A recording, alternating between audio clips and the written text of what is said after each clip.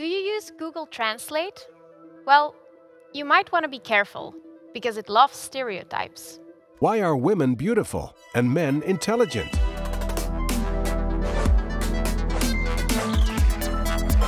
This is the University of the Netherlands. Let's have a look at this tweet that went viral in 2021. In this tweet, we see translations from Hungarian into English. Now, Hungarian is a gender-neutral language, which means that it doesn't have gendered pronouns.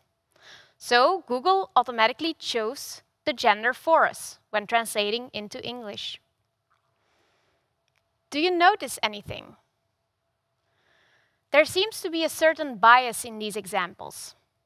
Apparently, someone beautiful is female, someone clever male. A woman should do the dishes, while a man builds. A woman cleans, cooks, raises children, and a man does research, teaches, and makes money. A man is the professor, and a woman the assistant.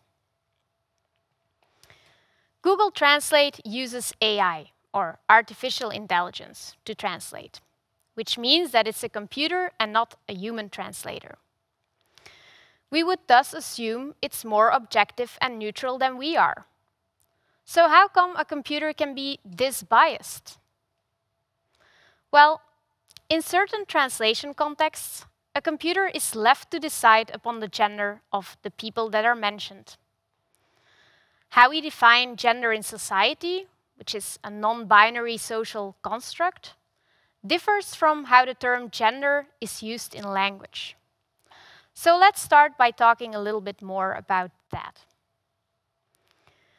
For language, gender comes into play in different ways, depending on the language in question. Many languages, for instance, assign a so-called grammatical gender to all nouns. This can be male or female. Think of le or la in French, for example. But there can also be three genders. For instance, der, die, and das in German. And other languages even have more than three genders. Swahili, for example, has more than 16 noun classes. And since linguists sometimes use the term grammatical gender and noun class interchangeably, Swahili can be considered a language with no less than 16 genders. Grammatical gender is furthermore something arbitrary, meaning it differs across languages. The sun is feminine in German, but masculine in Spanish, while the moon, on the other hand, is masculine in German and feminine in Spanish. These linguistic genders, however, do not correspond to the more common interpretation or definition of gender. Of course, as a social construct, it isn't as simple as either male or female. It is something that exists along a continuum. Now, aside from the grammatical gender, natural gender is also often marked in languages. With the term natural gender, linguists traditionally refer to the biological sex of reference, but we should extend this to the preferred gender of reference. So, for example, when you're referring to someone who prefers the female gender, you would use the female pronouns, like she and her. This natural gender differs from grammatical gender, because it is not arbitrary, as it refers to the actual gender of or preferences of a referent. Lastly, social gender plays a role in language and can sometimes find its way into the vocabulary of a language. The German word Krankenschwester, which means nurse, literally has the word sister in it, although men can be nurses too, of course. And similarly, in French, the female form of president, which is présidente, was until 2018 used to refer to the wife of a president, rather than the female president. Languages differ with respect to gender. Some have grammatical genders and others don't. So some will require you to explicitly mark gender in sentences, while others don't. The the English sentence I'm happy can be used for all genders, while in French there is a female and a male version. Je suis heureuse, female. Je suis heureux, male. Until 1200, English also had grammatical gender, but it has disappeared nowadays. In general, aside from the pronouns she and he, English has barely any grammatical gender markers left. Nowadays, even the usage of words like actress or waitress is not recommended anymore, since English is working towards a more gender-neutral language. Languages like French, Spanish, and German, on the other hand, do make a distinction in gender. And this can create difficulties for translations. Take the sentence, I'm intelligent. In English, this could be male or female. But how should you translate this sentence into French? You would basically need to know the gender of the speaker. Now, how would Google Translate handle the translation of sentences that are gender neutral in, for instance, English, into a language where a gender marker is needed? Apparently, someone beautiful or someone intelligent has to be a man, but as soon as someone is beautiful but not clever, the translation system decided it is more likely a woman. It even copies gender stereotypes, as in that a pink toy is for a girl and a blue toy for a boy. Now, to understand why machines, or actually the AI behind them, show these kind of biases, we need to look at where the information comes from. Tools like Google Translate make use of artificial intelligence algorithms to translate sentences. The AI tool is trained with loads and loads of information, which we refer to as big data. For machine translation, for example, that data would consist of billions of parallel sentences, for instance, from English to French. The data used to train the machines, to teach it how to translate sentences, is, however, not necessarily representative for our society. First of all, we often see that there is simply more data for men. So the algorithm will be trained more on male data, resulting in male-biased outcomes.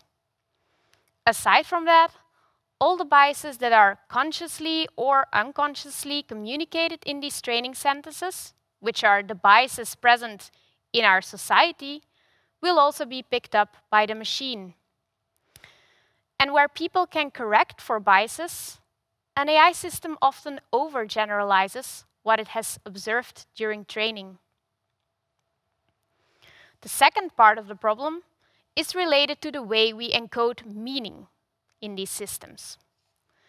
When women are mentioned in texts, it's often in a context of being pretty or sexy, highlighting a stereotypical image of women, but also of men. In this word web, some of the adjectives that are the closest to man or woman are visualized. First of all, far more words are associated with men, no less than 76%. And from the remaining words, the ones that are closer to woman, 50% are beauty-related terms. So according to the word embeddings, men are cocky, decent, crafty, brilliant, clever, and humble, while women are described as sassy, sexy, tasteful, attractive, and gorgeous. The word web also illustrates once more the side effects of an overrepresentation of male data. The word web for man is larger and includes more words than the word web for woman. Now, translation tools give meaning to words by relying on this idea of distributional semantics. That is the idea that you can know a word by the company it keeps. And generally, this is a very good idea. The word fire will often appear in a context of words such as warmth, wood, cozy, burn. And the idea of encoding meaning like this really advanced the field of automatic translations. But it also has a side effect.